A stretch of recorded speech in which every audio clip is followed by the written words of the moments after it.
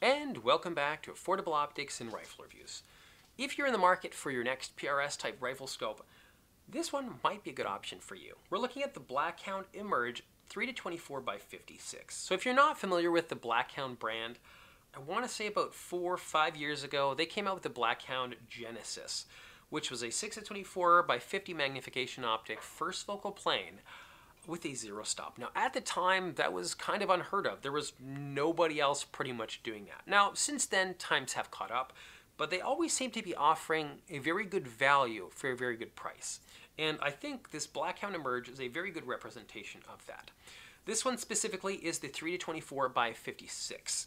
So they have 3 different models in the Emerge line. They have the 4-32, which only has 25 mils of internal adjustment. They have this one, the 3-24, which has 32 mils of internal adjustment, and the 2-12, which has 30 mils of internal adjustment. This is a first focal plane, high magnification, Christmas tree style reticle with illumination. Now the price point is retailing, at least for the 3-24, is $1,600. So if you're looking at picking one up, I'll leave some links in the descriptions below. But in my opinion, the 3-24 is probably their best value option. So we have a ton of internal adjustment. We have 32 mils, wide magnification. Pushing for 32 magnification does seem a bit much. I mean, think of your shot. If you're on a barricade, and let's say you're at the highest magnification of 24 versus their 32 magnification, and you take a shot, you're going to jump a little bit off target. Finding your target on a 32 power scope is going to be a lot more of a challenge than it would be on a 24 power. So that's partially why I feel like this is a better option. Also because it has more internal adjustment. The comparison pretty much ends there. Now in terms of glass quality, what are we looking at? Well, this is a 5G tower at about 2,000 meters, which is, I think, a little bit over 2,300 yards or so. So 2 kilometers away, and you should be able to tell a good amount of detail in this optic. Now, this is a barn at 400 meters. Also, glass quality representations with cameras, they never really come out quite like they look through the optic. You're dealing with a lot of variables. Some optics just come out terribly. Some optics come out better than $2,000 optics, which I've seen frequently. Also, what probably doesn't help is our eye box. So the eye box in this 3-24, in my opinion, is a little bit tight, which is probably also contributing to the image quality in that recording session, in the image that you guys are just seeing. Also, the fast focus eyepiece is quite smooth, it's not too stiff, and it has a 3.5-inch eye relief. Next, the field of view is also 35 at the lowest magnification of 3 and 4.5 at the highest magnification of 24. So at the lowest magnification, very, very wide field of view. So if you were comparing this to, let's say, a 5-25, most 5-25s at the lowest magnification of 5 have 25 feet at 100 yards, while this one, at the lowest magnification of 3, has 35 feet at 100 yards. So much, much wider, a whole 10 feet bigger. So that, in my opinion, is a decent advantage. Although with the highest magnification, it really doesn't matter anymore. It's still pretty much around 5. Next, let's head out to the range and have some fun.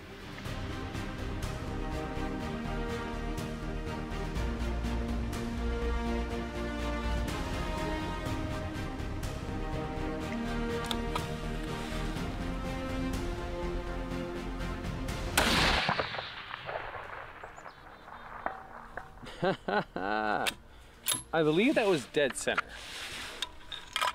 on our big dog. You guys can probably tell a bit better than me.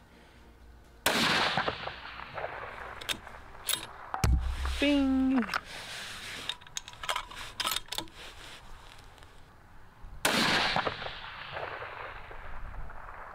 Bing!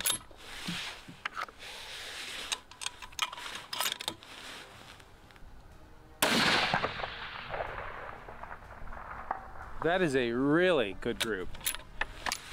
Whew, that was nice. All right, I don't want to cook my barrel out too quickly, so I'm gonna have to let it cool down before we try ourselves at 1,395 yards. No, 1,495 yards.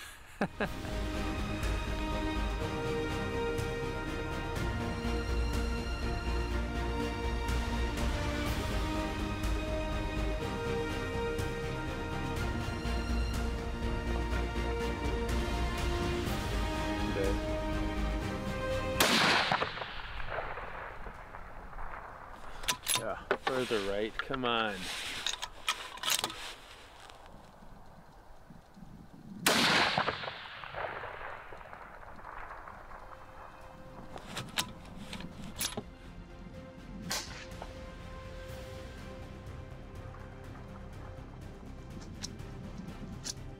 Now, spotting my hits, my misses out at range really isn't that hard with this optic. It's a quality optic with quality glass. Next, let's talk about the focus parallax. So at the lowest, it starts at, well, actually it seems to start lower than 20. And as you're noticing, there are pretty much no numbers. This is a growing trend in terms of optics companies, just because it's really difficult to get the numbers to match perfectly. Also, the focus parallax is really nice and smooth on this optic. They did a great job making sure the fit and finish, pretty much overall, the magnification on this optic, really nice and smooth. I mean, it's got a throw lever, which, I mean, even if it didn't have one, this is really, really nice and smooth. You really aren't going to get much better, even with $2,500 scopes. They're pretty much going to be just this smooth. Next, let's talk about the turrets. So we have 10 mils per revolution, 32 mils in total of internal adjustment, and it does have a zero stop. Now with this zero stop mechanism, it does limit us to 19.5 mils of internal adjustment. So whether you have 32, well, with the zero stop engaged, you only have 19.5. I guess the consolation factor is that, I mean, 19.5 mils is ridiculously far. With a 6.5 Creedmoor, I'm shooting 1,500 yards and I'm dialed 16.2 mils. So even with lots to spare. So it really depends on your purpose. Keep in mind, most of us who are needing 32 mils, we know it. We know that we need it.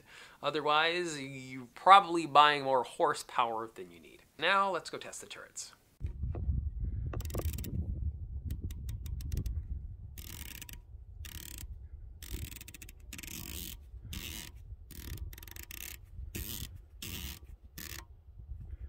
All right, let's do the box test. Let's go 3 MOA down, mils down.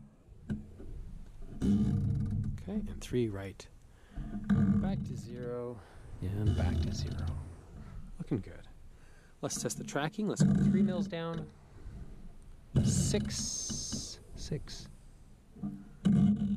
9, 12, and 15. Looking good. Let's see how much more internal adjustment it has. That's it.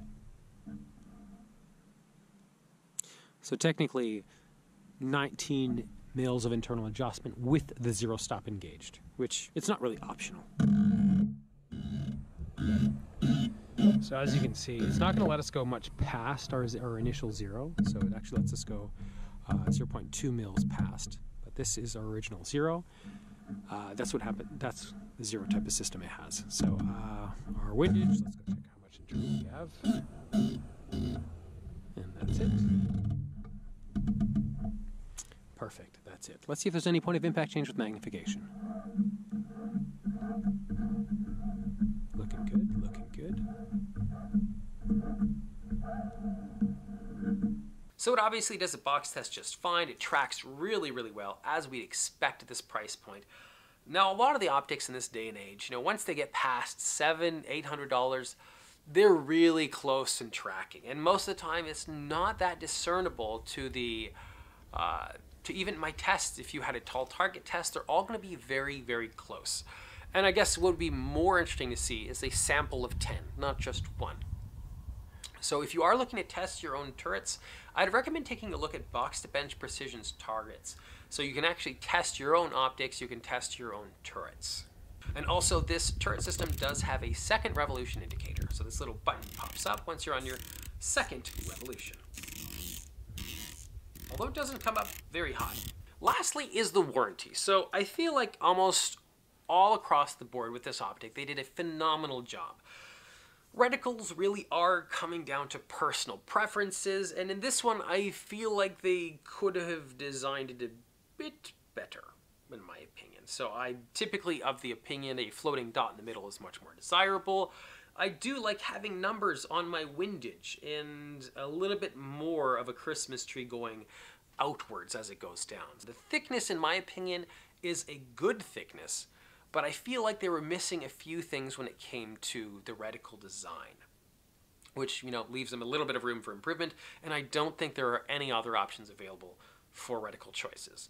Although, with the amount of shooting that I've done, I seem to get used to pretty much anything lately, so I feel like I'm losing my opinion on reticles. I used to be very particular, and now I just use so many different optics that it doesn't seem to matter as much anymore. I know, that's not good for an optics reviewer. It does have illumination, as you can see, and we have an offsetting between each setting. And also, the illumination is quite bright. Now, this optic doesn't just come like this in the box. It does come with scope rings. Now, most of the time, whenever an optics company gives you free scope rings with your optic, they're usually not that great. And that's exactly the case with this optic. If it didn't come with scope rings, I would say this is still a great value in terms of an optic. Now, with the scope rings, I mean, it's still a great value in terms of an optic, but the scope rings are really not that great. Once you see that kind of tape in the bottom of those scope rings, that's typically indicative that they're not very good quality. So if you were to buy something like this, I'd recommend getting something like, typically my ballpark is don't spend less than about $80 US or about $100 Canadian on good quality scope rings. That's pretty much the minimum. Anything upwards of that is generally going to be very good quality.